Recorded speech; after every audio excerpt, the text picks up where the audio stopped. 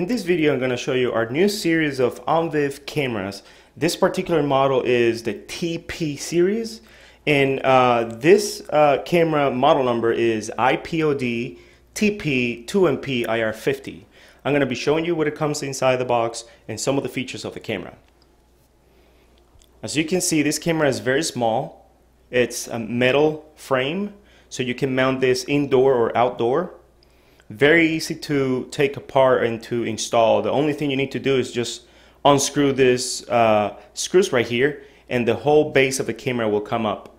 You can see also here in this pigtail, you can see the 12-volt power connector and the RJ45s. So if you wanted to connect this with a 12-volt power supply, the only thing you got to do is just run 18.2. Also, we have seen that there is Ethernet cable that comes with 18.2 if you don't have a PoE.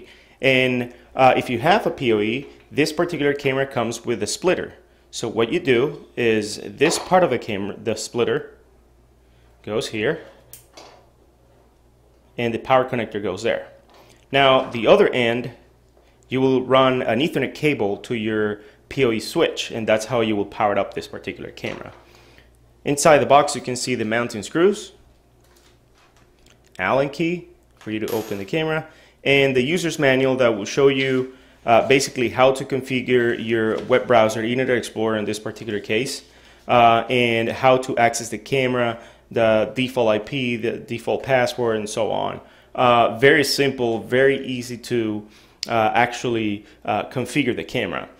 This particular camera comes with a 3.6mm lens and about 24 LEDs that they are capable of seeing up to 50 feet in completely darkness. It has a 3-inch Sony CMOS image sensor, so it will provide a great quality picture up to 1080p 2 megapixel. And again, this particular camera is our new series of ONVIF cameras.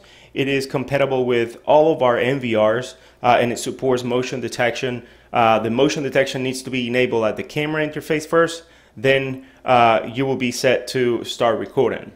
This particular camera is available on our website right now, and I hope you like it.